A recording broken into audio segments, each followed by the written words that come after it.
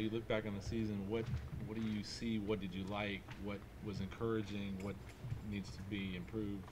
Yeah. Well, I think the thing is, and I'm sure it was echoed by Doc and the guys you spoke to yesterday, is even though we didn't get to where we wanted to go, when you look at everything in its entirety, what the group had to deal with, injuries, major trade speculation, guys having to embrace different roles, really playing six rookies, right, at different times, it's pretty incredible that Game 80 legitimately meant something.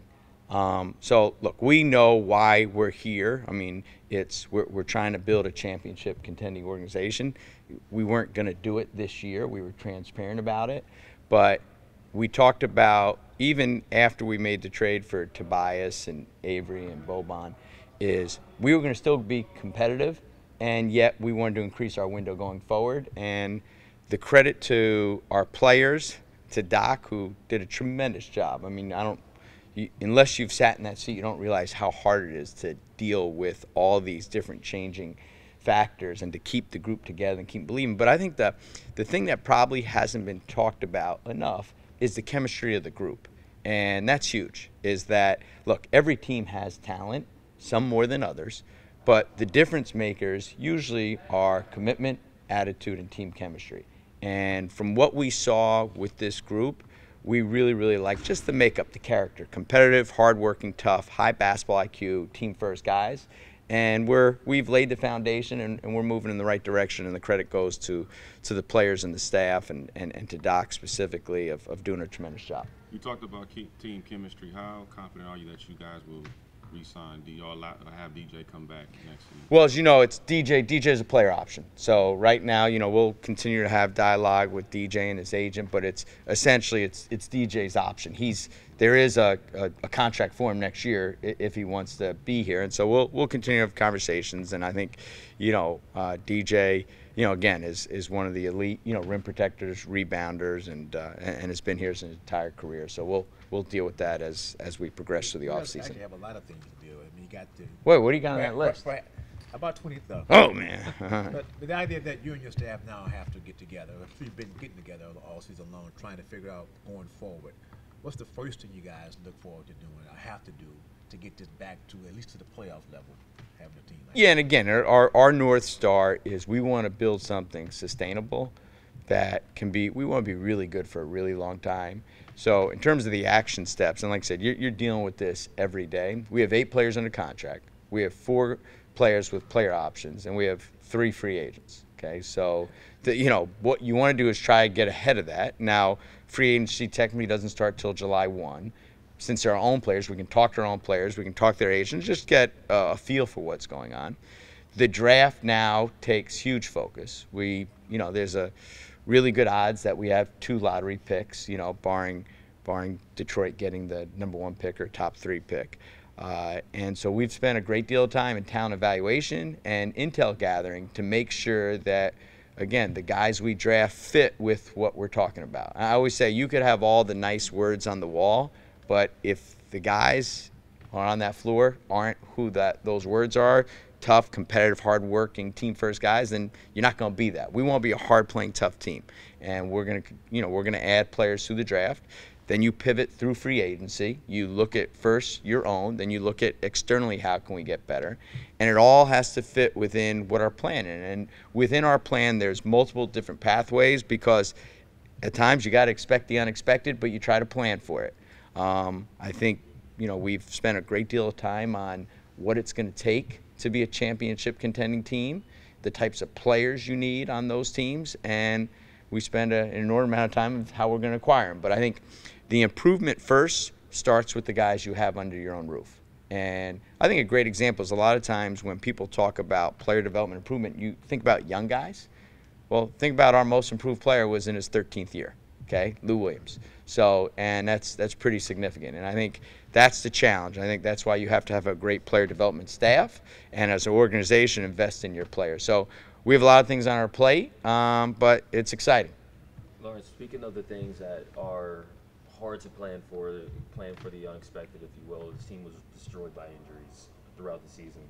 And so going into the offseason, what injuries are you concerned about? Which ones are you not concerned about? And how do you build a roster that can account for the potential of guys missing time better?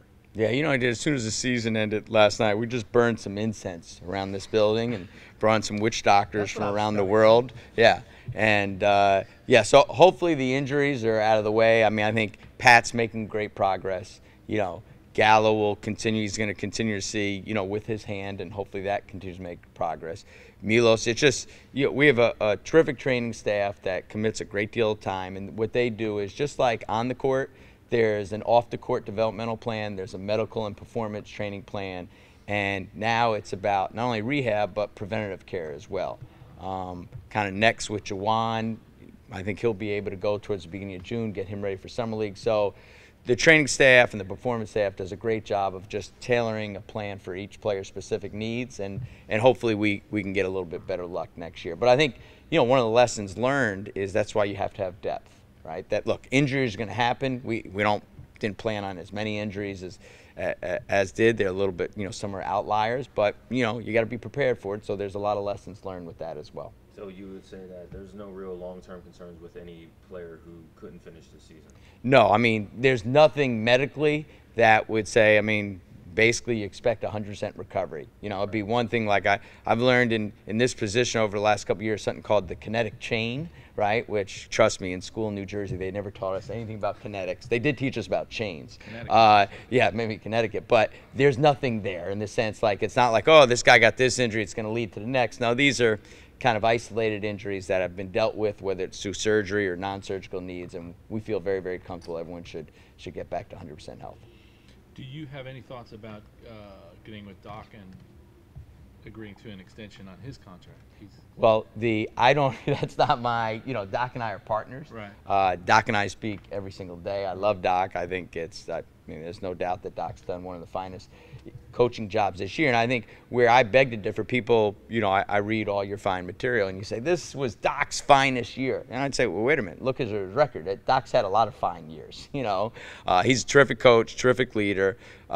So I'm sure he'll have those conversations, you know, if those conversations are what's on the plate for him and Steve. But that's not really my business, other than Doc and I are partners, and I love him, and he continues to do, he does a great job. What about your future as far as having an extension as well? Because you're here, you're part of this as well. So you know, would that be something that you'll sit down with Steve as well? I don't, you know, it's kind of like when you ask me about player negotiations. I'm not going to talk about any negotiation other than I'm standing here today and love where I'm at, and in all seriousness, we have a great owner. I mean, Steve's off the charts because he's invested, and yet he empowers everyone to do their job. He holds us accountable to do our job, and it's what do we need to do better to serve our players, and that's all encompassing. So he's been great, and you know, all those other things just kind of get taken care of. So how do you describe this? A reboot? I've read that word a couple of times in the last few days that other writers have used. Don't look at the other writers' stuff. You got good stuff. BTs, but yeah. But how do you describe, like I'm a fan. You know what I Say do? I'm a fan. What do you tell me? You know, you're getting gas like in an hour or so, and the guy goes, Lawrence, what the hell, man? How come we didn't make the playoffs? What do you tell the guy? Reshape. Because the thing is, we're still competitive. You know, like, you know, the reboot is basically starting over. It's like pressing a button saying, you know, this is reshape. Because, again, once we traded for Tobias, you know, Avery and Boban with the picks, we said, look, we're not waving the flag. We're not going into the tank game. We're staying competitive. Like, we got really good players, plus we have great flexibility moving forward, and we have good players. So I'd say it's just reshaping the roster. In order to, we had to be honest with each other. We didn't think down the road we'd be able to add enough to the group to compete for championships. So let's go with reshape. Reshape. Yeah. Why does everything got to start with the R? During the when Tobias was traded here, how much of the chemistry that he had with Boban was a factor in bringing Boban along as well? Well, no, look, you don't really do. I mean, you know, it's not like you bring friends of friends to come. Right. Boban, first of all, can play. You know, like, he's quickly become the fan favorite, and he's like glue in the sense that our players, they like flock to Boban. He has unbelievable spirit. Like you talk about culture drivers, Boban's a culture driver. He never has a bad moment. You know, people talk about, guy never has a bad day. I've never seen a guy have a bad moment. And even when you see a guy come out of a game maybe a little bit pissed off, who's the first guy there? Yeah, it's Boban to put his arm around him and just like, and then the guy gets out of it. So one is he can play. He's a great teammate. He's better than we expected, not from a playing standpoint, but the whole picture. And then, you know, Tobias, we got a player in his, really, he's not even in his prime yet, who just continues to like that, like check every box from a Clipper DNA standpoint. So we feel really lucky. And then Avery, we get him healthy. He's a free agent. Hopefully we can bring him back. So we feel really good about all three of those guys. If you had a backcourt of a backcourt group of Avery, Pat, Milos, Austin, and Lou. How exciting is that going forward? Yeah, I think potentially it's very, very exciting. You know, and some of that is, you know, players have choices. I think that's the thing about it. It's a two-way street. Just like teams have the opportunity to trade, players have the opportunity to be free agents. So hopefully we can put that together, and we'll see. A lot of things will play out between now and then. But, no, I think that was one of the things that was very, very exciting about it. So hopefully that can come together. Well, and what about Milos? He has an option for next season, I believe. What did you think? I mean, did you see enough of him to think that there's better days ahead? Yeah, I think with Milos, it just comes down to just, again, it's kind of like we talked about earlier, just health. I mean, his passing vision, delivery is off the charts. You saw how his shooting, as he got his legs underneath him, just kept on getting better. I think his passing has a direct effect on the team's kind of passing, you know, just a little bit contagious. It just, you know, with it is staying healthy and being there. And he's a terrific guy. Guys love him. He's really, really terrific guy. In fact, I have a European trip in Belgrade. He's my first visit there. So we'll see if he knows a good restaurant or not. Can you speak to the improvement of Austin? I mean, he wasn't expected to be a starter, but he was thrust into that role and really became a candidate for most improved until Oladipo sort of ran away with it. Can you speak to Austin's improvement this year? Yeah, I think, you know, Austin had a career year. And you're right. You just look at not just the points, but the fact that, you know, he's consistently now shot the ball well. I mean, he came in, you think about when he came into the league, people really, you know, gave him a big cushion. And now he's north of 38% 2 years in a row. Puts a great deal of time into his craft. So I think he's had a terrific year, and he's very driven. Austin's very, very competitive. He's hungry. He wants to continue to improve. And, again, he's 25, so he's not even in his prime. With the amount of inconsistencies that you guys have had with the roster this year as far as injuries are concerned, one of the most consistent people has been DJ. You know, can you talk a little bit about how he's kind of helped glue everything together when everything's been kind of all over the place? Yeah, DJ, you're right. I mean, it's like – and we don't take it for granted, but you look at what he's done. I think he's fourth in the entire league over his tenure of fewest games missed. And some of those games, you know, over the last couple of years were more like either we had him miss the game or he had, you know, flu for a day. But, yeah, DJ is a rock. And you don't, especially, I think you make a very good point with all the games that everyone else missed, to be able to just, it's not even pencil, it's pen, that you have a guy that's going to play, you know, 80 games is really significant.